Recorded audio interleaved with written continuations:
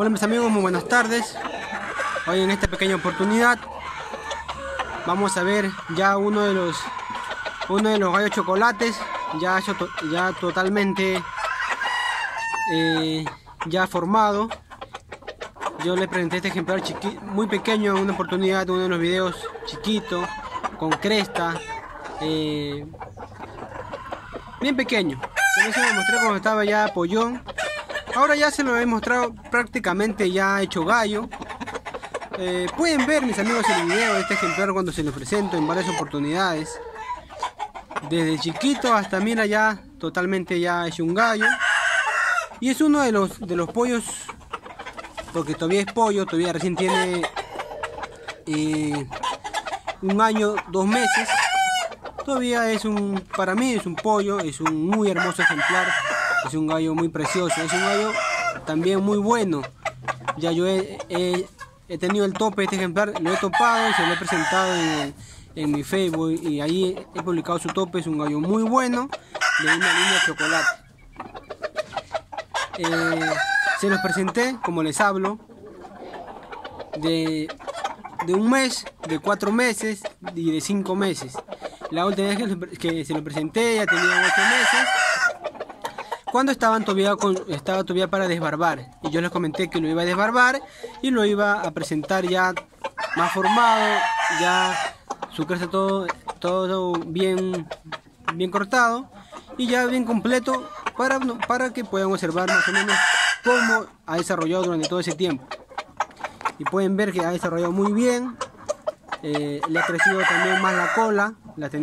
Cuando presenté la cola, la tenía todavía chica la cola. Y ya está totalmente formado. Es uno de los pollos que he seleccionado para poder tenerlo para pie de cría, ya que estos eran 5 hermanos. Tengo los 4 hermanos, todavía los tengo acá. Un gallo muy bueno que para el próximo año, en el 2020, ya más encajado, más maduro, ya con 2 años ya nos pueden jugar un campeonato. Pero cuando hay gallos muy buenos como este ejemplar, uno lo puede jugar a una edad de más o menos 1 año y medio, o hasta la edad que tiene, puede jugar. Porque yo sé que nos va a dar muy buen resultado en cualquier lugar del Perú. Sí, vamos a ir a participar. Estoy muy seguro. Ya hemos jugado hermanos de este ejemplar con camada repetida. Y nos ha ido muy bien, muy excelente. Un gallo de mucha rienda. Mis amigos, este gallo es hijo de la gallina Sumatra, una gallina negra retinta. Y ustedes pueden ver en uno de los videos que yo hablo los pollitos más negritos. Justo yo presento cuando las gallinas están naciendo los pollitos, y yo saco uno por uno y ahí nacen estos pollitos que ustedes pueden ver ahí, que yo presento cuando a la mamá se las presento. Es una gallina retinta, negra, totalmente negra.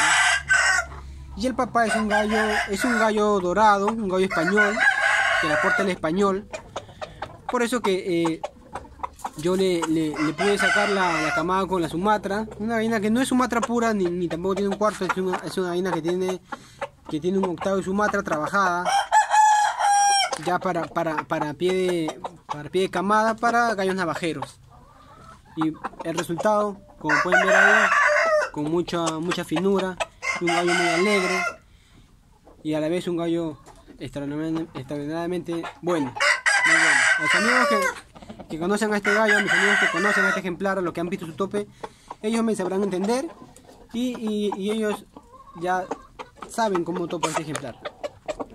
Bueno, mis amigos, esto fue el último video que les voy a presentar este ejemplar hasta el día que yo lo juegue, o le presentaré a los hijos de este ejemplar, a sus hijos, porque como yo les hablo, yo lo he seleccionado para pie de cría a este ejemplar. Es un gallo guineo, por si acaso tiene la carne negra, por eso que es su cara rojiza, media negra, y tiene ojo de uva.